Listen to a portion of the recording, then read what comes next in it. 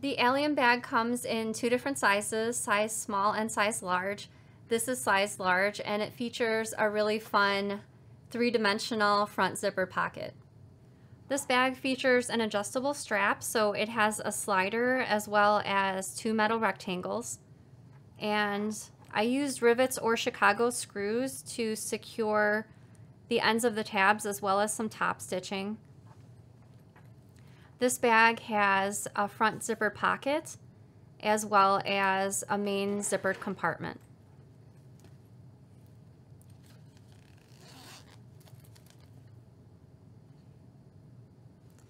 So this main portion of the bag is finished with a form of binding, so I used fold over elastic.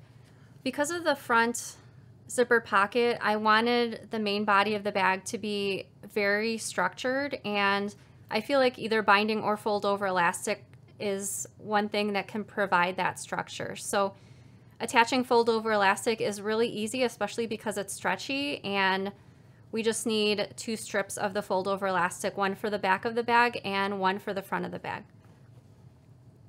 The Allium bag features full color step-by-step instructions with a color photo for just about every step, and the video online workshop is 1 hour and 42 minutes long.